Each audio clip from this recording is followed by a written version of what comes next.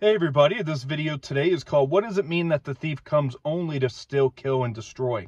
And we step into our second Topical Saturday for 2024, breaking out of our study through the book of Job, where we're going to be looking at the passage here in John chapter 10 that many of us know about. And many times when we hear John chapter 10 verse 10, we think of just Satan. But does this verse have a deeper meaning than Satan? Is that Jesus' intent of speaking here in John chapter 10? Is it focused on Satan?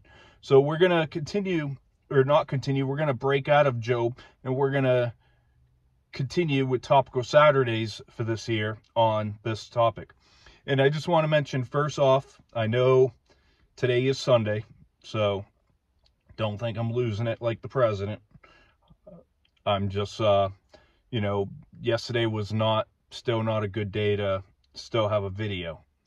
As you probably saw, I had a stomach virus for the first time in a few years, and that happened on Thursday. I mean, I was pretty much fine on Friday, but our household also has COVID in the household, so we're kind of just trying to play cautious with COVID, even though I've had it in August and nobody else got it. So I'm just taking precautions with that. So with that being said, videos this week may be delayed or postponed again. I'll keep you in the loop. As of right now, I'm free and about. But just keep us in prayer and all that. So no further holding back here. We're going to look at the verse that is our main focus. John 10:10, it says, "The thief does not come except to steal and to kill and destroy. I have come that you may have life and that you may have it more abundantly." So in context of chapter 10 here, we see Jesus is presenting himself as the good shepherd. Jesus is telling the Pharisees essentially that he is the Messiah with the way he is speaking to them here. He is the same Lord that David called my shepherd in Psalm 23 verse 1. And we'll go read that verse real quick.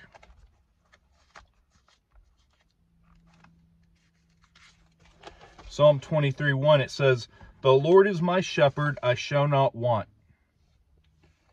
So before the discussion of shepherds and sheep, Jesus healed a blind man in the previous chapter in John chapter 9. And we'll read a few verses over here in John chapter 9. I'm just going to flip over to it to get you the surrounding verses before we move into chapter 10 here. And the Pharisees, seeing him refuse to acknowledge Jesus as healer, even though Jesus healed the blind man, they mocked the blind man for trusting in Jesus. And right before chapter 10, in verse 39, Jesus said, "For judgment I have come into this world, that those who do not see may see, and that those who see may be blind." So it's a little kind of strange words to the natural mind in verse 39. So Jesus, his purpose in verse 39 is to really push those buttons of the Pharisees. And, the 21st century, I like to use the word triggered. He wanted to get them triggered. In verse 40 through 41, I don't know why I wrote 42 here, says, "Then some of the Pharisees who were with him heard these words and said to him, 'Are we blind also?' Jesus said to them, 'If you were blind, you would have no sin, but now you say we see, therefore your sin remains.'" So they asked Jesus if they were blind. And Jesus said if they were blind, they wouldn't be guilty of sin. In John chapter 10, verse 1 and 2, it says, "Most surely I say to you, he who does not enter the sheepfold by the door, but climbs up some other way, the same is a thief and a robber. But he who enters the door is the shepherd of the sheep." So Jesus tells them that anyone who does not enter the sheep pen by the gate, climbing in some other way, is called a thief and a robber. That is the one who enters by the gate is the shepherd of the sheep. Verse 3 through 5, to him the doorkeeper opens, and the sheep hear his voice, and he calls his own sheep by name and leads them out. And when he brings out his own sheep, he goes before them, and the sheep follow him, and they know his voice. Yet they will by no means follow a stranger, but will flee from him, for they do not know the voice of strangers. So Jesus continued talking about the gatekeepers and how the shepherd calls out the sheep. And Jesus says that the sheep will only follow the shepherd whom they know. In verse 6 through 10, to our founding verse of today's topical, Jesus uses illustration, but they did not understand the things which he spoke to them. Then Jesus said to them again, most assuredly I say to you, I am the door of the sheep. All who ever came before me are thieves and robbers, but the sheep did not hear them. I am the door. If anyone enters by me, he will be saved and will go in and out and find pasture. The thief does not come except to steal and to kill and destroy. I have come that they may have life, and that they may have it more abundantly. So Jesus tries to break it down Barney style to them, is a term that we use a lot in the military. Jesus then interpreted his words, and with these words, Jesus is declaring that he is the only way to salvation in the fullness of life. And so you're probably asking, all right, you didn't get to the question. We're 6.5 minutes in, and you have a 10-minute time period on Topical Saturdays. No, we really don't. I try to keep it under 10 minutes. But who is the thief is our question. And what does that mean that he comes to steal, kill, and destroy only? And so when you look at the Greek word kleptes, it means one who steals. It's the same Greek word that Jesus used in the Sermon on the Mount back in Matthew chapter 6, verse 19. So we'll go to Matthew chapter 6, verse 19. And verse 19 says, do not lay up for yourselves treasures on earth where moth and rust destroy, and where thieves break in and steal, but lay up for yourselves treasures in heaven, neither where moth nor rust destroys, and where thieves do not break in and steal. So anyone who claimed to be the way of salvation other than Jesus was robbing people of the truth. And so this is, an area where John 10:10, it doesn't mean Satan.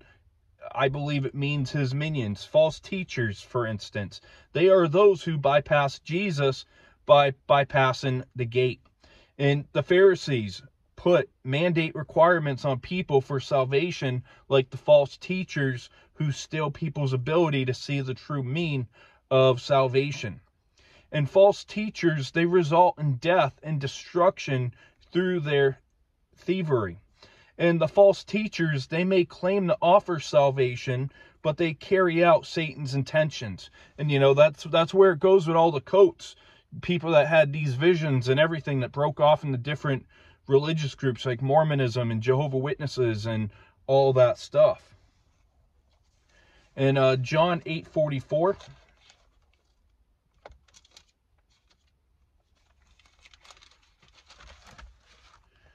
So John 8:44 says, you are of your father the devil, and the desires of your father you want to do. He was a murderer from the beginning, and does not stand in the truth, because there is no truth in him. When he speaks a lie, he speaks from his own resources, for he is a liar and the father of it. So rather than bring life, they bring death and destruction. And rather than give, they steal. That is how you can tell false teachers apart, is they may bring, a fake hope. They might bring some encouraging words to you and get you all fluttered up and everything, but they bring death. They don't bring you to salvation. They don't preach Christ and Christ crucified alone. They don't teach the person and works of Christ.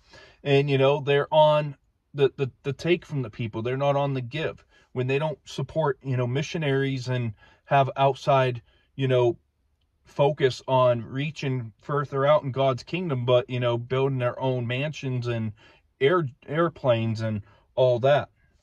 In Galatians 1, verse 8 and 9, It says here, but if we or an angel from heaven preach any other gospel to you than what we have preached to you, let him be accursed. As we have said before, so now I say again, if anyone preaches any other gospel to you than what you have received, let him be accursed. So look at how the Apostle Paul tells the Galatians to deal with spiritual thieves. He says, let them be accursed. Let them have nothing to do with you. In 2 Peter chapter 2, verse 1 through 3, and we're coming in for a landing. So I am over on my go time on these Topical Saturdays. It says, but there were also false prophets among the people, even as there will be false teachers among you, who will secretly bring in destructive heresies, even denying the Lord who brought them, and bring on themselves swift destruction. And many will follow their destructive ways, because of whom the way of the truth will be blasphemed. By covetousness they will exploit you with deceptive words. For a long time their judgment has not been idle, and their destruction does not slumber. So, I don't know if you've realized it by now, but we are not free from false teachers today. And do you know the truth? Do you know God's voice to know who are thieves today?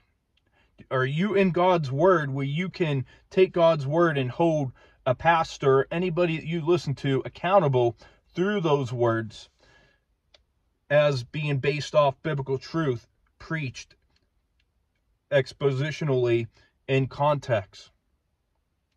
So pray for God is my challenge to you today. Pray for God to give you the wisdom and discernment that you need to walk in your walk and be a Berean, as in Acts 17 verse 11 tells us that the disciples were.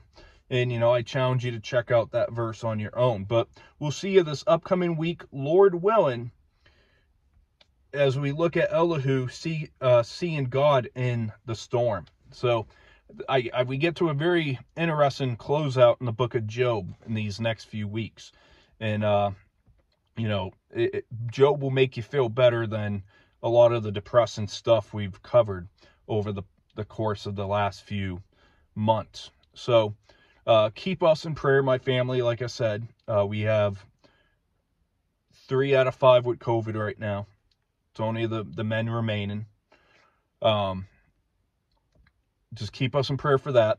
Keep me in prayer, because even though I'm over the stomach bug, I don't know if everything inside inflamed. It's gotten better today. That's why you have a video today. But the last few days, it's been very sore getting up or taking deep breaths. So just keep me in prayer for that. Where it's getting better, I don't think I need to see the doctor or anything. But just keep us in prayer for that. And we'll see you this upcoming week, Lord willing, in chapter 37. God bless.